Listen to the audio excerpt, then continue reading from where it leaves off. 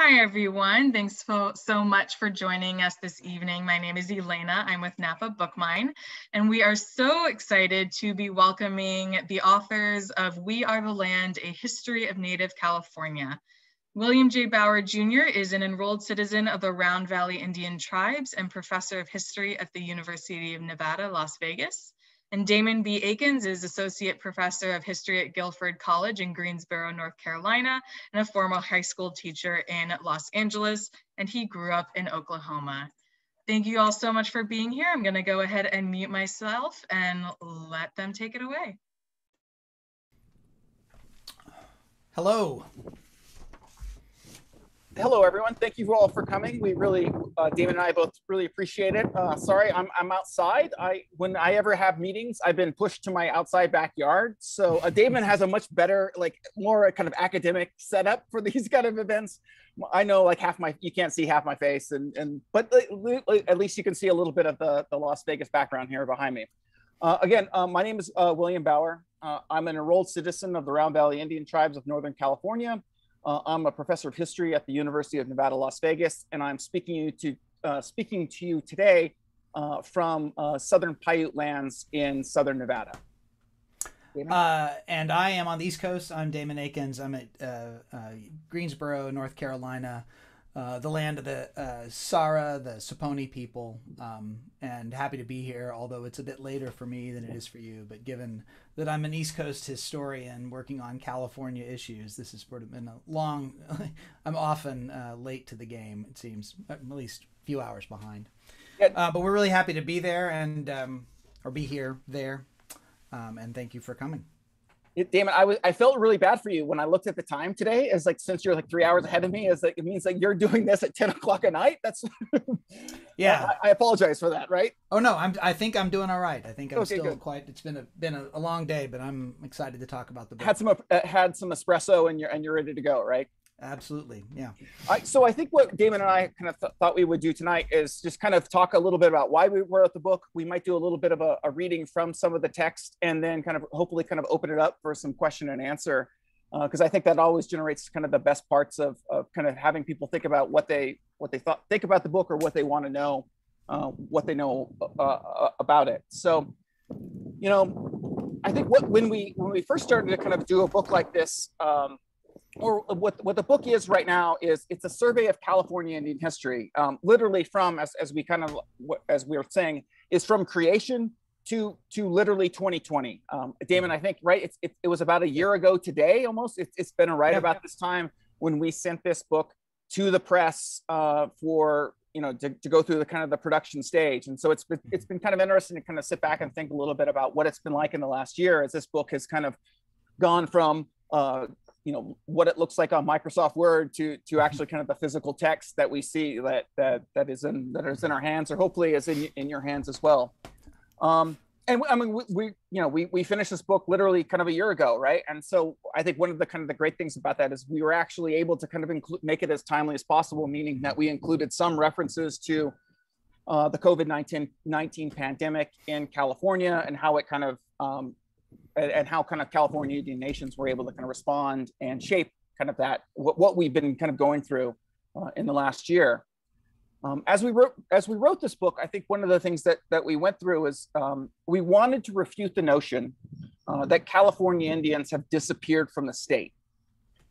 I think a central kind of guiding argument that we have in the book is that Indigenous peoples of California are actually central to understanding the history of California, in that you cannot understand the history of California without understanding the history of the Indigenous peoples in what we kind of understand the region.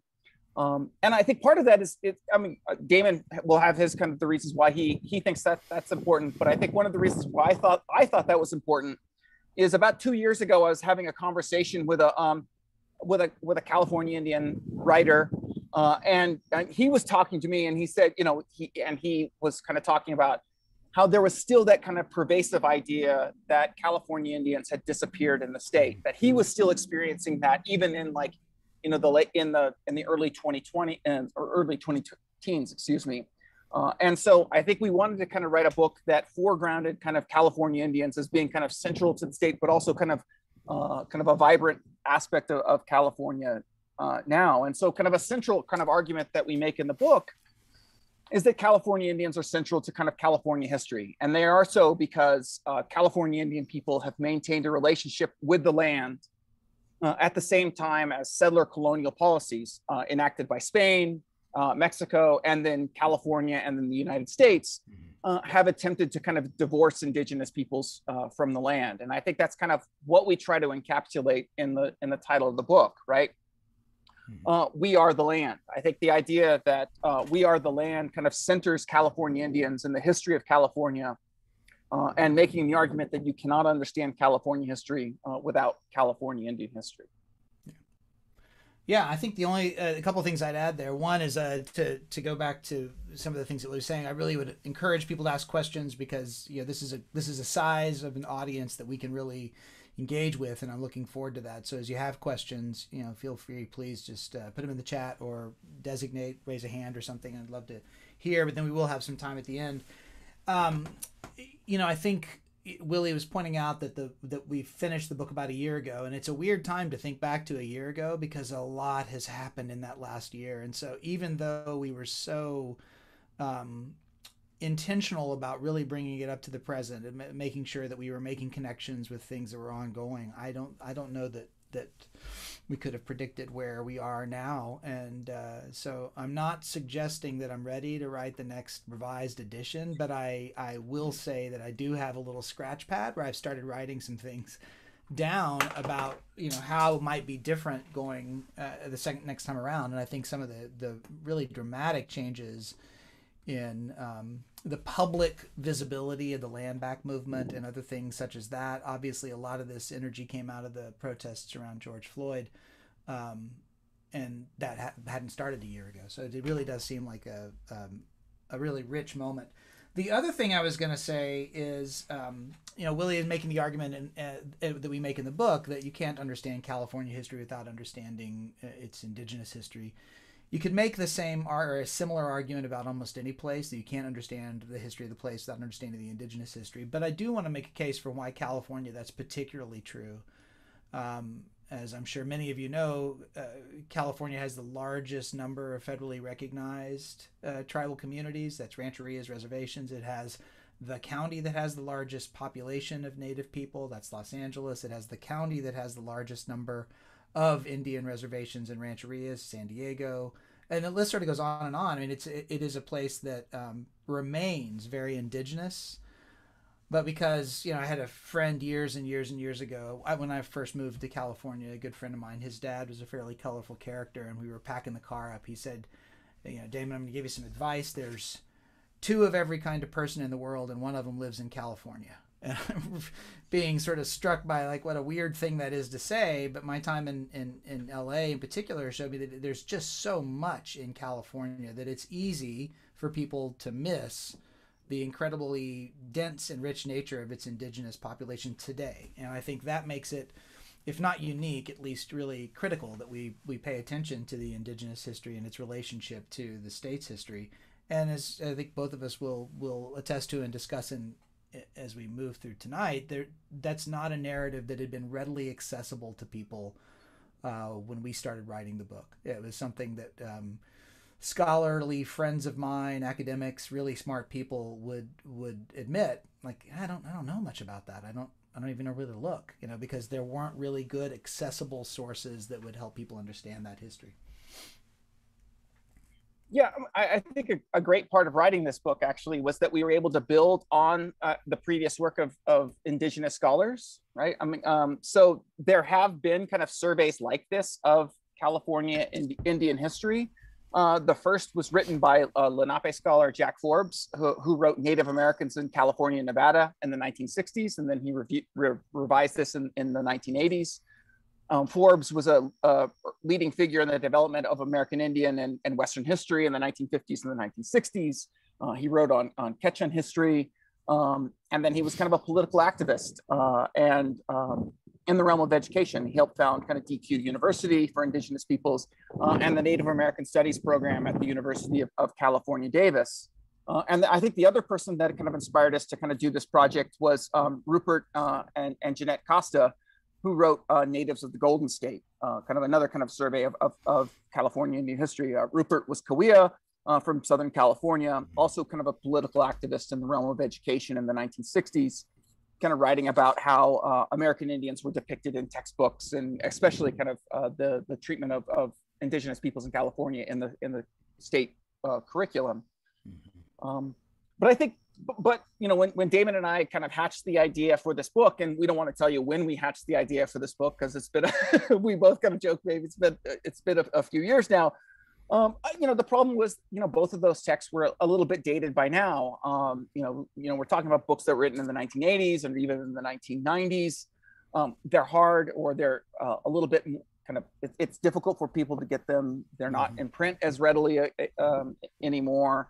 And I think that the big issue that I think both Damon and I recognize as we are kind of talking about how to kind of write this book is that they didn't often cover the 20th and the 21st century, obviously the 21st century, with as much depth as we needed to. I think that there's this idea that California Indian history gets kind of isolated in either the Spanish Mission period or even the California Gold Rush, and there isn't kind of something outside of that. So that California Indians kind of disappear in the late 19th and early 20th century. And so we wanted to kind of write a book that centered, or kind of really kind of devoted a lot of time to and space to California Indian history in the 20th, and try to get into the 21st century as possible. So it's kind of nice, I think, to see that at least, you know, three chapters of this book are firmly grounded in the 20th century, whereas kind of previous texts did not really kind of give as much time and space to the 20th century. Yeah. I also want to point out Dr. Rose Souza War Soldiers with us tonight, and her dissertation on Rupert Costo is like, you know, an amazing resource that we're really happy to have at our disposal. Somebody has done a tremendous amount of work on Rupert Costo, and grateful for that. You know, I wanted to maybe move into a reading that sort of highlights some of these issues. You know, as Willie's saying, we really wanted to focus on the 20th century, 21st century. And you'll probably get tired of us saying that over and over again, but I think if you aren't as familiar with the historiography of the writing about California Indian history, this is a fairly common pattern in what we might call recuperative narratives where major events come to dominate a history. So in this case, as Willie said, the missions and the gold rush come to dominate California history, and Indians are entirely left out of that. And so that first wave is really attempting to bring the natives back into those established narratives, and that's a necessary first step. But we were wanting to move beyond that because there's so much work that has done a really good job of plugging native histories back in, and we wanted to really not just, you know, follow that, but try to think about this holistically. What does a holistic approach mean? And a holistic approach has to spend a lot of time, preferably equal amount of time, in the time frames and the moments when we traditionally don't think of native people, right? So instead of it being 75% about the gold rush and 25% of everything else, we really wanted to evenly space it out. So I'm going to read a little bit. It's about 2.5 minute excerpt, and it comes from chapter 7. And chapter 7 deals with the late 19th, early 20th century into the 20s. It's called Friends and Enemies, and it's the basic argument of the chapter is that the native Californians were able to leverage attention from folks who were billing themselves as friends, capital F friends, as in the Quakers. I teach at a Quaker institution, so I am familiar with the Friends, and familiar with the Friends' reputation with Native people. It's a very complex and problematic in some ways relationship, but also lowercase Friends, people who just came to California, activists, reformers, and others who wanted to help Indians, and often that help was heavy-handed and misguided. And but nonetheless, Natives were able to use that assistance, that energy, that attention to redirect it to their own ends. And so the brief excerpt that I want to read involves questions about citizenship, and also an organization called the Mission Indian Federation, which was founded in Riverside in 1920. Perhaps a couple years earlier. There's a few different origin stories, but certainly by 1920 had a constitution and widespread membership across Southern California, and became at one point such a pest to the government that in the National Archives there was a collection of documents about the Federation that were literally in pest control. That was in the folder for other forms of, so like, next to documents about like how to eradicate mice and how to clamp down on the bug population. So literally viewing them as a pest. Anyway, this I think will give you a sense of some of that. Indians acted on the promise of citizenship in other ways. In late 1925, Federation member Vidal Mojado and 6 representatives of the La Jolla and Rincon reservations brought an equity suit against the Southern Sierra's power company. The suit alleged the company attempted to construct a telephone line across the reservations without their permission. Earlier that year, the Federal Power Commission granted the power company a license to construct and operate a power line across the reservation. In October, Indians ejected the power company's employees from the reservation and removed the company's telephone poles, some of which they had contracted to install.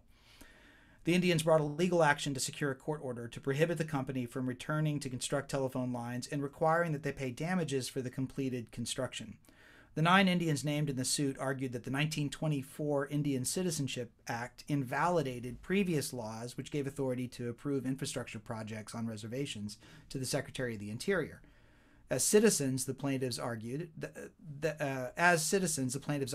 the power company's actions constituted trespass because they had failed to secure approval from the Indians themselves. The power company claimed that it did not trespass because the Indians did not own the lands. Rather, the land was patented to the band and held in trust by the U.S. government, from whom the power company had received permission. Furthermore, Southern Sierras countersued on the grounds that Indian citizenship in no way affected previous legislation, and Indians conspired to interfere with their rights. In February of 1926, the judge agreed with the power company and denied that the Indians owned the land. They therefore did not have the right to grant rights of way. The judge issued a permanent injunction against all members of the Rincon and La Jolla bands against any further acts disturbing the power company and its actions. Complications emerged. According to several participants, sometime in 1924, a meeting had taken place in a barn on the reservation. Indians, the federal Indian agent, and attorneys representing both the Indians and the power company had agreed that the company would pay the Indians $2,500 for the right-of-way across Indian land. The money went to the attorney who assisted the Federation in bringing the lawsuit. On the surface, this may appear as yet another in a series of legal actions benefiting the attorneys more than those who brought the charges, but the action demonstrated an opportunism and assertiveness that characterized a shift in Indian activism in the 20th century. Both Vicente Albanez and Bruno Sauveniche worked for the power company, placing poles across the reservation. Both were also co-plaintiffs in the lawsuit filed by Vidal Mojado against the power company. In using a settlement payment for rights of way to fund a subsequent lawsuit to deny those rights while working for the company that they sued for the work they themselves completed, the Indians of the region adeptly used the legal system to their advantage. Even if they did not win the court case, they leveraged settler interest in Indian land and resources and tacked against that pressure in ways that differed from ways available to Indians in the 19th century. I've always found that story fascinating. Not maybe fascinating is not quite the right word, just so illustrative. That we often need to remind, it feels like I need to remind my students, and I think I need to sometimes remind myself that it's never cut and dry. It's never one side or the other. It's often very, very complicated. And in this case, it was very complicated in a way that was surprisingly simple. The Indians that worked for the power company had inside knowledge into what was going on, and they therefore could more easily sue the company for the work they had done. Yeah, I mean, I think that was one of the things that we both wrestled with as we wrote this book, is the kind of the complicated nature of California, right? And indigenous history in California. If you kind of look on any kind of map, like California is one of the most diverse places for indigenous peoples. There's more than 100 languages spoken by indigenous peoples in the within the boundaries of the current state. But even if you kind of get into the history of the state, California is extremely different then, right? So that Northern California has kind of a very kind of different history than Southern California. We have kind of different kind of developments in both regions. So, sometimes even to kind of simplify what we're talking about, In the 1930s, the United States passed something called the Indian Reorganization Act that called for kind of more kind of political reorganization and economic development in Indian country across the United States. And on one hand, right, tribes in Northern California tended to kind of favor kind of the Indian Reorganization Act, and tribes in Southern California did not want, and then kind of rejected or kind of were opposed to the Indian Reorganization Act. And then you see kind of a very similar history or a very similar story going on in the 1950s, right? So there was the United States passed a policy or kind of enacted a policy called termination that wanted to kind of end the trust relationship between tribes and the United States. And for very kind of extremely valid reasons, kind of tribes in Southern California tended to kind of oppose termination policy, but then tribes in Northern California were supportive of it. Tribes in Southern California kind of supported termination, and then tribes in Northern California opposed termination. And so it was kind of difficult, I think, sometimes to kind of get at the kind of the difficult and the diverse histories that we see in the state. But I think one thing that I think we're both kind of happy with is being able to tell kind of the rich and deep history of Indigenous peoples within the boundaries of the state. Right. So not only that are California Indians kind of shaping kind of California history, but California Indians are shaping United States history. For instance, I don't think that you could tell the history of Indian gaming in the United States, for instance, without kind of centering that story in California and looking at the ways in which kind of California Indian actions kind of reverberate across the rest of the United States. And so I think it's kind of, I think that the book kind of also will hopefully kind of center, not only kind of center kind of California Indian histories in the state, but also have people kind of begin to think about the influence of California Indian people throughout the rest of the United States. Yeah, one thing I was thinking, so I used to teach high school in Los Angeles, and I've given a lot of thought to that recently because that was some time ago, longer than I'd like to admit, and sometimes longer than it seems possible when I think back on it. But in thinking about it, I remember how invisible California natives were in the high school that I taught at in San Fernando Valley.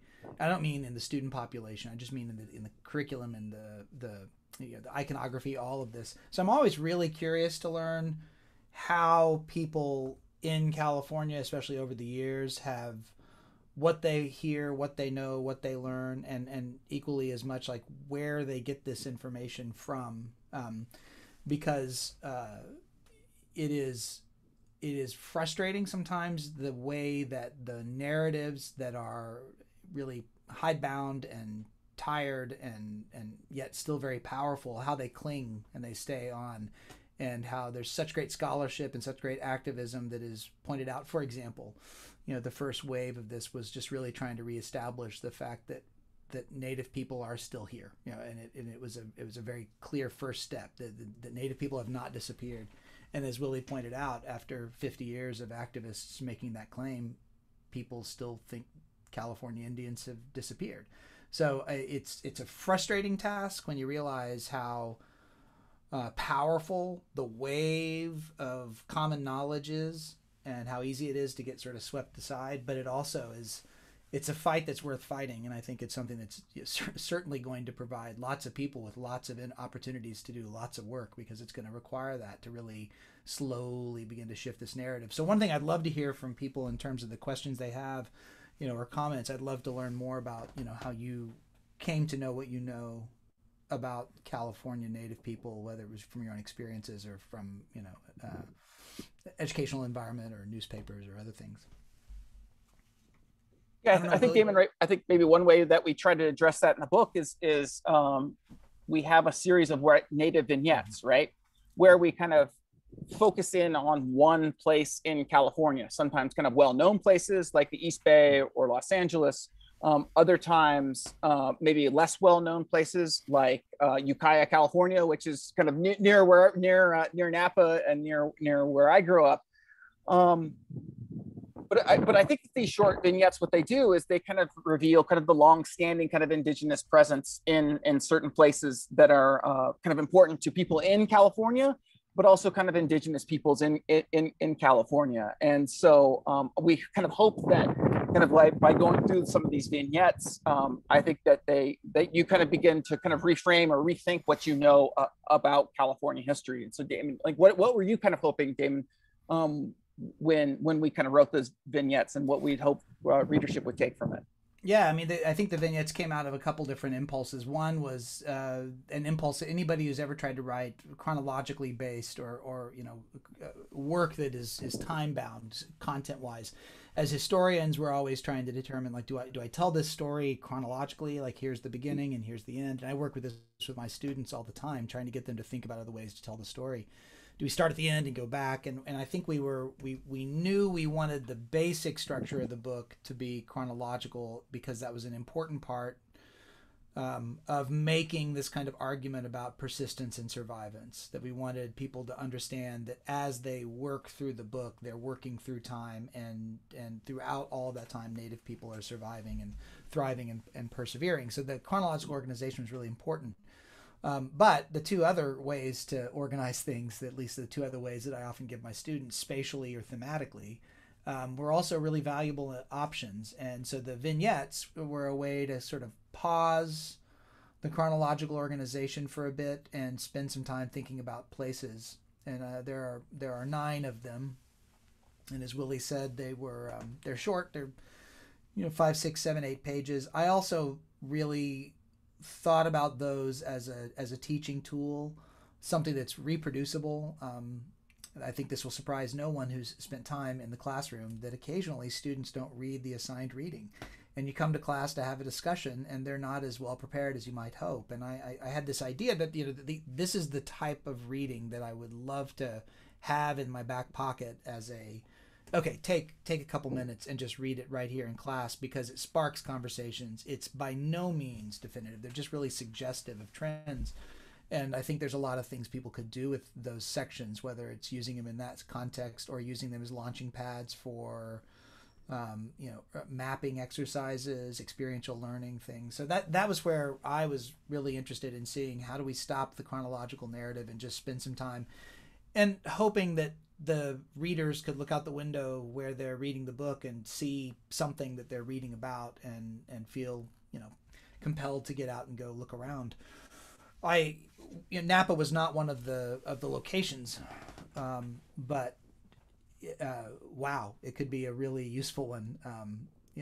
The issues that it really has raised already, the Indian Reorganization Act of 1934, and then the termination legislation beginning in the late 1950s, both of those are still exercising a powerful influence on Napa, as I'm sure residents of the city are well aware. That's the nature of the ongoing lawsuit that with the Mishiwa Wapo, who appears to have ended. I don't know that there's much more that the tribe can do, but that showed a really good point of showing how someplace as iconic as Napa is, literally wound up in these issues of native dispossession and indigenous history that are often seen as either something that's entirely unrelated, or in some cases unrelated and not even really discussed. Yeah, I mean, I think thanks for sharing that, Damon, because I think one of the things that we consistently talked about, I mean, we had many conversations, on the phone as we were kind of writing and crafting this book, is something about kind of audience, or the people that we wanted to kind of read this book. So audience was kind of very important to the text that we wanted to do. We wanted to write a book that could be useful for California Indian people. And I think in part, one of the reasons, or one of the ways in which we tried to get this, was kind of inspired by both of our advisors. Both Damon and I got our PhDs at the University of Oklahoma. We both worked under Albert Hurtado, who wrote Indian Survival on the California Frontier.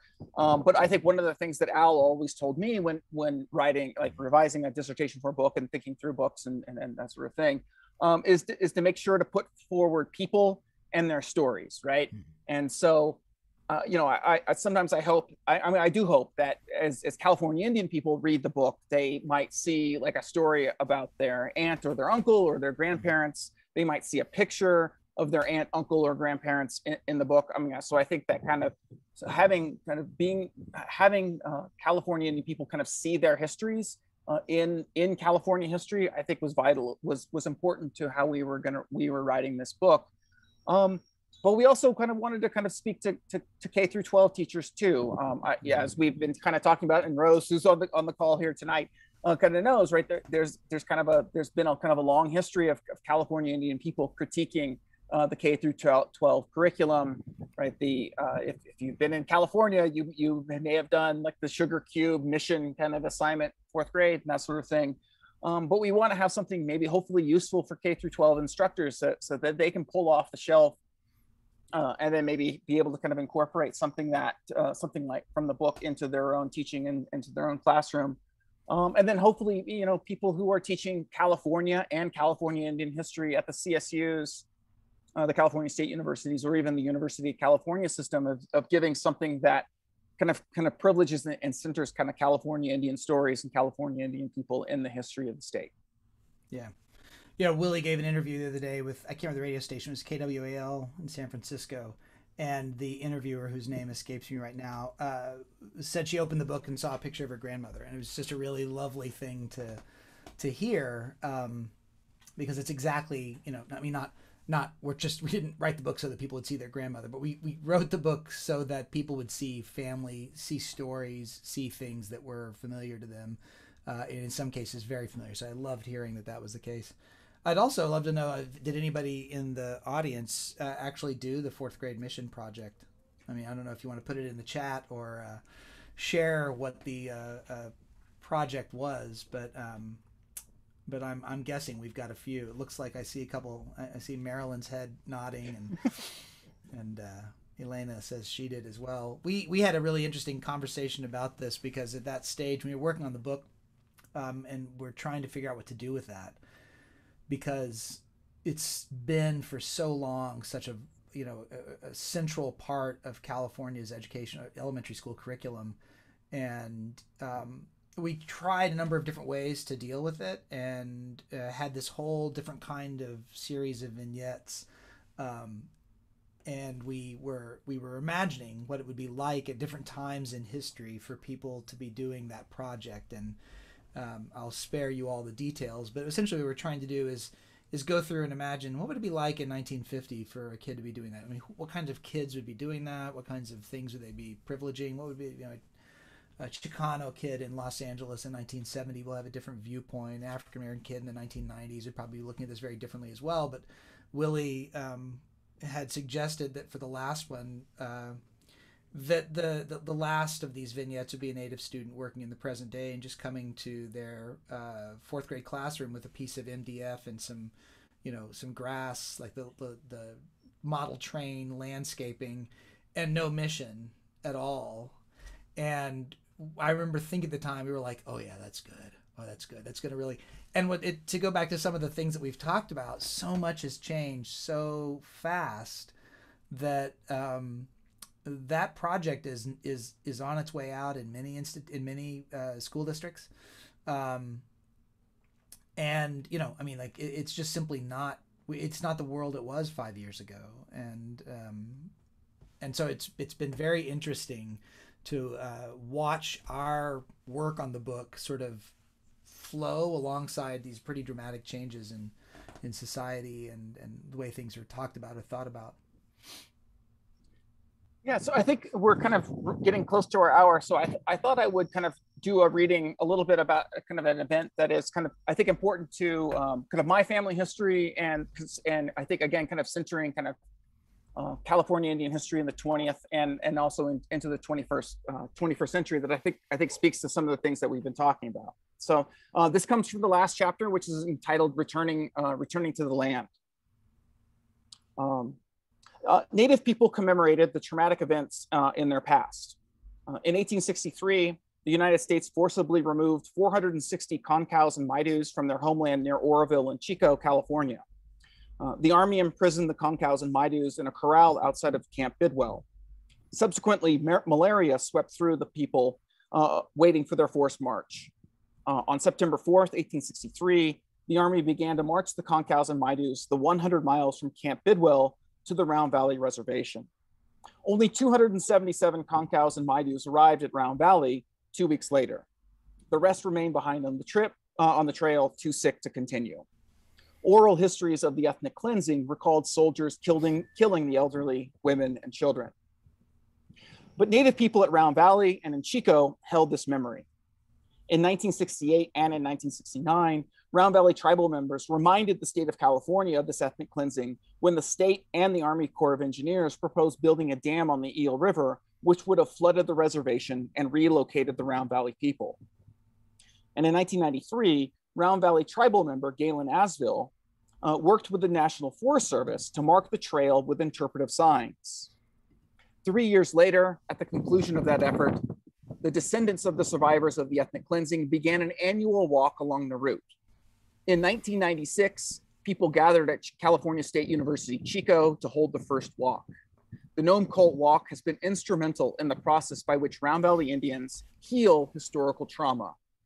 Galen Asbill said, quote, "There's a lot of hurt, a lot of pain in Round Valley. We can't change what happened, but we've got to heal sometime.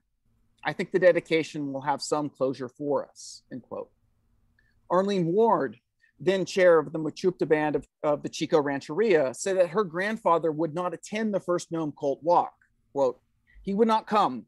He said it would be like going to a funeral." For others, though, the walk has been a way to unite the Round Valley community, much like the flower dance at the Hoopa Valley Reservation. Fred Downey, a Round Valley tribal member, added, quote, we're able to do the walk together and be a loose-knit family again. The positive thing from this walk is the healing. We can learn a great deal and our kids can learn a great deal, end quote. Additionally, Round Valley Indians established an intergenerational connections on the walk. Kenneth Wright, former chairperson of the Round Valley Reservation, said, quote, "It is important that our youngest members take part in this annual event," end quote. Shortly before her death in 2011, my grandmother, Anita Rome, the last living descendant of someone who was forcibly removed by the United States in 1863, greeted her children, grandchildren, and great-grandchildren who participated in that year's walk.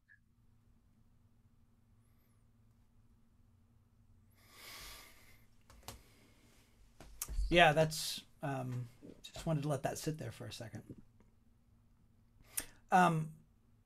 What questions does the audience have? I'd love to hear some questions about your reactions or interests or thoughts about the book. So not many questions here in the chat box, so feel free if you want to unmute yourself and start your video and just ask or comment, have a conversation. We are ready to do that. Or if you feel more comfortable putting your question in the chat box, you can totally still do that. I'll make sure to ask it for you when we have a moment. So feel free, somebody start us out. Or if you want to write it out and send it through Messenger Pigeon, we'll get there at some point and we'll be happy to answer it. But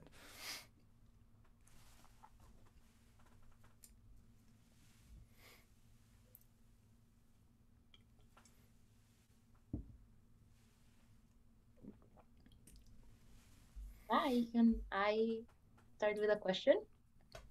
Yes, please. Okay. Thank you so much for your presentation and for your book. I have not read it. I look forward to it. We're not getting great sound. Is anybody else having trouble hearing? It was going in and out. Maybe try again. You guys want to try that again? Sure. Is this better? That's good. Yeah, that's okay. Much better. I just moved closer. Old technique. So thank you so much for this presentation of this book. Sounds like a tremendous book, and I definitely look forward to reading it. Specifically, the vignettes organization of the book sounded very appealing to me. As a historian myself, I cannot stop myself from asking about the sources and the research that you did. This sounds like an incredible project and a very, I guess, a very extensive one to cover like a very extended period of time, and also to make it accessible in small vignettes and to produce that kind of to convert that for a broad audience. So if you can tell us more about your sources and like, I don't know if this is an oral history project on the most recent aspect of the book, or more like archival heavy on the beginning, I will be happy to hear more about that. Yeah, it's all of those. I can say a few things, and I'm sure Willie will have a lot to add. When we started the project, we knew it would be impossible for us to do something like provide coverage for this subject because of its breadth and its depth. So we knew, as Willie had said already, that we wanted to focus on stories. We wanted to focus on stories that center Native people and use those to carry larger narratives and weave them in and out. And so we paid really close attention to regional coverage, as well as other kind of ways to make sure that the stories were as broadly representative as we could make them. What that meant is that we were able, I think it has to be said, we couldn't have written this book if there hadn't already been a tremendous amount of scholarship that was on that's been coming out recently, quite recently, but also that's been there for a while and just not getting the traction that it deserved. So we were able to use a lot of great research, great writing, and viewed this as a very synthetic project. My research focuses on late 19th, early 20th century Southern California. Willie's research focuses on Northern California, and he's done a lot with oral histories. He can explain that. I don't need to explain that for him. But so we used a variety of sources, everything from ethnographies to quantitative data, a variety of the kind of documents that are associated with the mission period, the census materials, so a real wide range of resources, court cases. But then also just a lot of secondary literature and stories that sort of showed up in different places. And I think one other thing I would add is that we spent a lot of time trying to figure out how to deal with the sources in terms of the citations, because it's not just the sources that we use, but on the one hand, we want to demonstrate that we've done the research and that there's plenty of guideposts that we can point people back into. Is that when I teach this, I always tell my students start with the footnotes, and but at the same time, we knew it would be overwhelming for a lot of folks. So what we ended up doing instead is at the end of each chapter is about a 1, 2, 3 page. It's not even really an essay. It's a stretch to call it an essay because it's really more of a gesture. We're just saying, here's where we got this information. If you're interested in these things, you can look at these sources. This quote came from this really phenomenal, et cetera, those sort of things. And we were hoping that at least that directs students and readers and people who are interested in the direction of it, directs them toward some rich places to start. Yeah, I think the only thing that I would add is I think a lot of this. So sometimes when you write a book, you're really kind of diving deep into kind of archival materials, and it's very kind of heavily kind of primary source. And I think on one hand, so on this, I think we tended to kind of rely a little bit on secondary sources. But I think that was actually kind of a benefit for the project. I think one of the things that I realized, or kind of I recognized as I kind of concluded reading this book, is that we are really standing on the shoulders of a lot of kind of great work produced by Indigenous California scholars. Some of them are on the call tonight, which is Greg Rose's work is great. Desiree, who kind of left a little earlier, I think, is kind of completing a dissertation at UC Davis. And that's just kind of scratching the surface of kind of, hopefully kind of building on kind of this kind of great work that has long been produced by Indigenous California scholars. Thank you. So we have a bunch of questions now in the chat box, so I'll go ahead and answer those. If you do have one that you prefer to ask in person, if you could use the raise hand feature or just unmute yourself when after a question's been answered and jump right in front of me, that's fine. First one is, do you see this book being used as a resource for those participating in the state's Truth and Healing Commission? I saw the question come up in the chat, and it reminded me of something that happened, or an issue that came up when we sent out the book for first reviews. Is I didn't think that we were initially kind of thinking that the book would hit kind of a political audience. But then someone who reviewed the book said, hey, actually, California state politicians should read this book. People at the state government needed to read this book, and it was really kind of an eye-opening kind of observation that the reviewer shared, and I think we would hope that it would find an audience there and kind of reach kind of even kind of bigger audiences, or not bigger, but kind of just more diverse or broader audiences than I think that we initially kind of envisioned that we wanted to hit. Yeah. Yeah, I think that's right. The only thing I'd add there is that, I think the book serves a really useful function alongside other works. I'm thinking here about some of the scholarship that's really focused on genocide, the questions of genocide, the mid-19th century. Those books by nature are dense and rich and thick and just full of a lot of documentation, and they do something really important. But what we hope our book does is contextualize that, bring it into a larger story, so that people who, let's be honest, aren't gonna, like in some instances, they're not gonna go that deep because they're not driven by the same kind of curiosity that drives a lot of academic research. I'm thinking here of a lot of people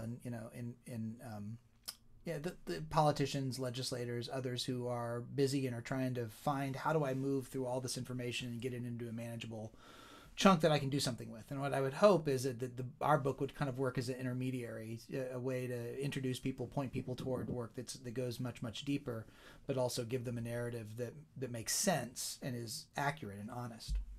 It's a great question, though. Great, thank you. Next question is from David. Can you talk more about what makes California Native history distinct from other states or regions? Yeah, I'll take a stab at that. It's a great question. I think there's a few things. One is, and these are not in order of like priority or anything. I think just the question of genocide is one. In no other place in the United States has the treatment of indigenous people been as explicitly and clearly a genocide as it was in California from 1848, 1875, 76. And that's just indisputable. And it's not to dismiss the violence that's been enacted against indigenous people in other places, but in no other place except maybe Texas and except a few other locations for a couple of years do you see the kind of sustained campaign against indigenous people brought about by settler colonialism. So that's not distinct on its own.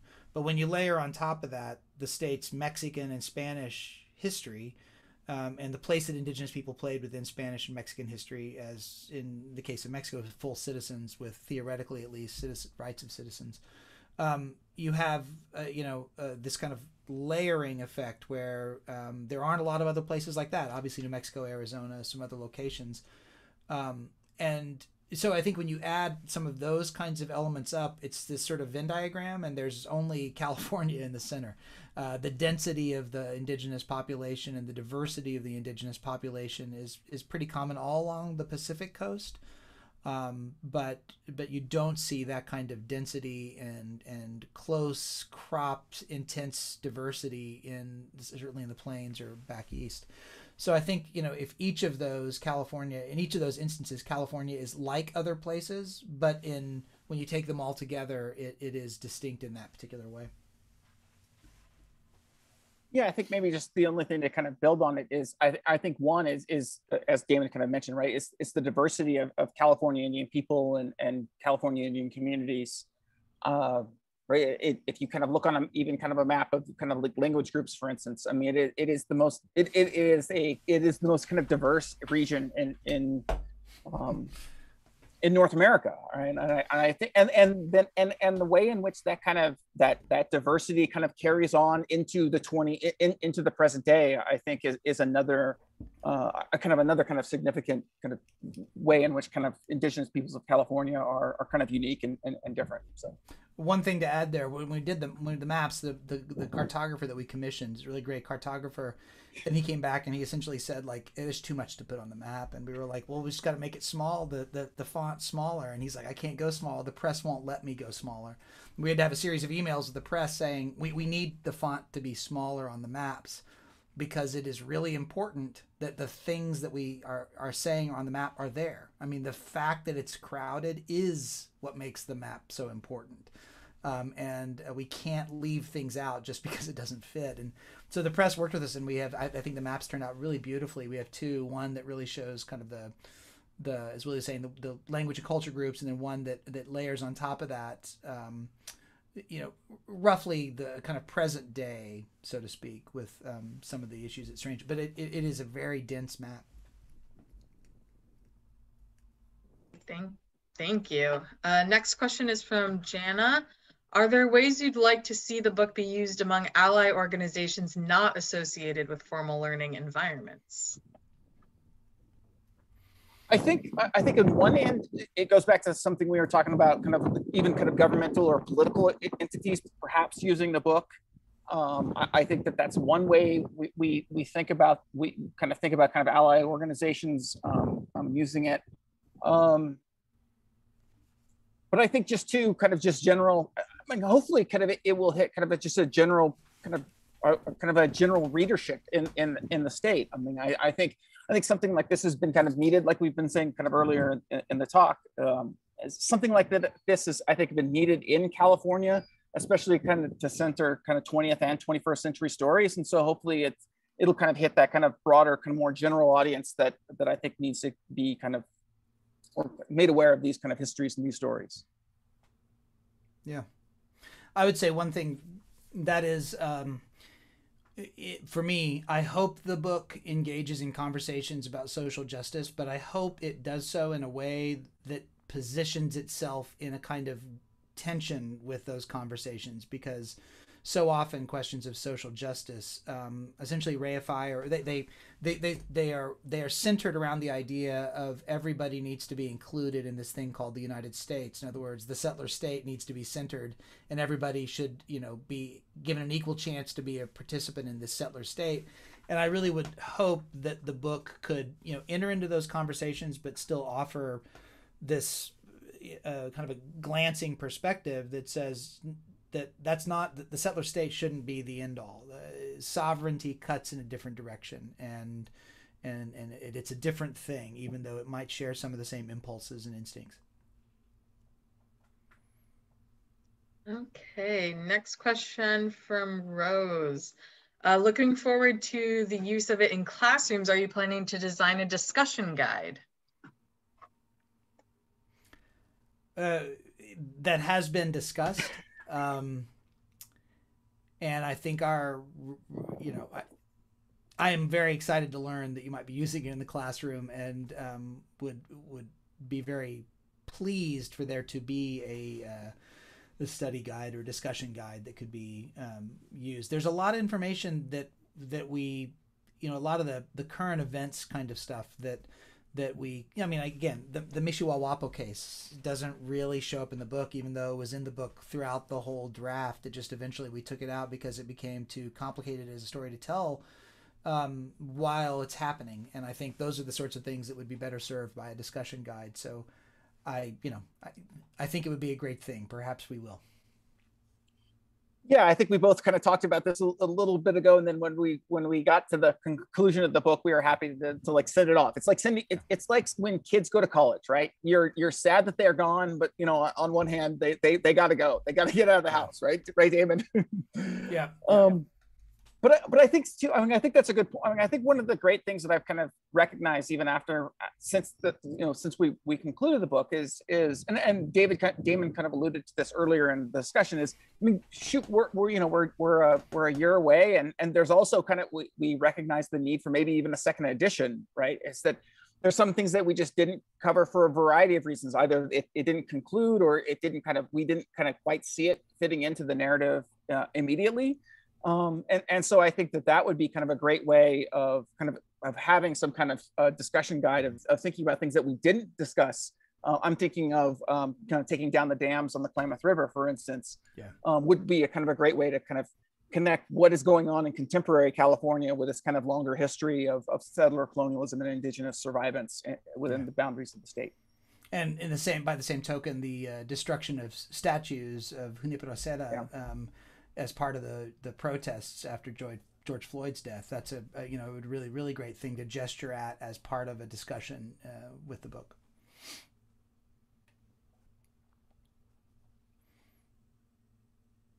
Sorry, I was muted. So we've got just a few more minutes and a bunch of questions left. So I'm gonna go ahead and say that if you have your question in already, we'll get to it and probably leave it there. The next one is from Melinda. What has the reaction of the book? What has the reaction to the book from some of the community members whose family stories are in the book been? So I think one thing, we haven't heard anything yet, but I think the book is pretty new. I mean, I think it's only been out for about a month now. So a month I don't think that we've been able to kind of hear her voice. I haven't been able to go home actually because of the pandemic for about a year and a half. So for about a year, and so I haven't been able to kind of get in touch with people that from where I'm from to hear about the book yet. But I think it's just a little early in the kind of the publication game. But I think, you know, what Damon was saying earlier with the radio interview that we did earlier in the month is, I think people, when they do see that they're kind of the family histories and the family stories or even pictures, I think there is a kind of a positive take from it. Yeah. Great, thank you. Mark is curious, what was the most surprising thing you learned while researching the book? It's strangely difficult to go back and be surprised by it in retrospect. I'm not sure if I can make that thought clear. It's been such a big project that I'm having to kind of like go back into the closet, so to speak, and like look for something that surprised me. I don't know, Willie, you have something that jumps out at you? No, nothing's kind of coming. Actually, you know, one of the things that I think not surprising to me, but I think something that you all would always keep telling me, which I always appreciated as I read the book, as we were writing the book and kind of doing kind of different chapters, is like I would come across some like anecdote and you would say, no, they were doing that like in the previous chapter, right? Yeah. But so like when we think about things like activism, like you're saying, like Damon mentioned earlier, like the land back movement that is going on kind of right now. Well, California Indian people have been talking about land back since like 1769, right? I mean, there's just, this is, so the things that we kind of think are unique and new now actually kind of have a long-standing kind of historical resonance, and Indigenous peoples have been fighting for these things within the boundaries of the state for hundreds of years. And I think that was one thing that I really kind of appreciated and took, one thing I appreciated after kind of concluding writing the book. Yeah, I think that's a good point. Okay, so this last one was actually a comment, so hopefully I will read it properly. So this is from Frank. I assisted with a project aimed at high schoolers, and we found that a way to make the map of federally recognized tribes more digestible was to turn it into a coloring activity where we identify groups of tribes by the method of federal recognition, i.e. military reservations, executive acts, C.E. Kelsey investigation related rancherias, church gifts, etc. Any thoughts on that comment? Sounds like a wonderful activity. I'd imagine you'd need like big sheets of paper because it strikes me as like, here's an example. At one point we often produced our own maps just to kind of help us spatially organize things that we thought might eventually end up, but realized real quickly there wasn't enough space to do. One of the ones that I put together was a map on the Tilly Hardwick case and how, when tribes were terminated and how their termination was overturned, and it was color coded. So, you know, the same sort of ways, like this was done prior to that, after this one, this was done through the Congress, this was done through the courts, and you know, it got really complicated. And this is for somebody, you know, I'd been working on the project for a decade, and so as a former high school teacher, I think it sounds like a wonderful exercise because I would imagine it'd be very challenging. But in that challenge is the depth of the work that you'd want students to see. Yeah, I think one thing that would do too is especially if you did them kind of as you kind of noted in the comment, right, is change over time, right? So if you have kind of like this linguistic map, and then how does that map change to, as you were noting, right, the rancherias and contemporary reservations and that sort of thing. I think that would be kind of like, as Damon was saying, kind of a cool kind of assignment to kind of see how that progresses. Awesome, thank you. Anything you want to end with, Willie and or Damon? Just thanks again for coming out, and I look forward to hearing more reactions to the book once people have had a chance to read it. Really appreciate you taking the time to come out and share your thoughts. Thank you everyone for coming and spending in the evening with us. Oh, that it could be in person. Yeah, that's right. Yes, thank you so much, Damon and Willie. We so appreciate you taking the time today. Thank you everyone who joined us this evening. We do have copies with signed book plates as well. Haha. I heard coffee. I heard coffee. We have coffee. we do ship domestically in case you're not here in Napa. So if you're interested in that, you can find it on our website or pop into the store. And thank you all so much for joining us this evening. We so appreciate your time. Wish you all a wonderful evening. Thank you. Thank you.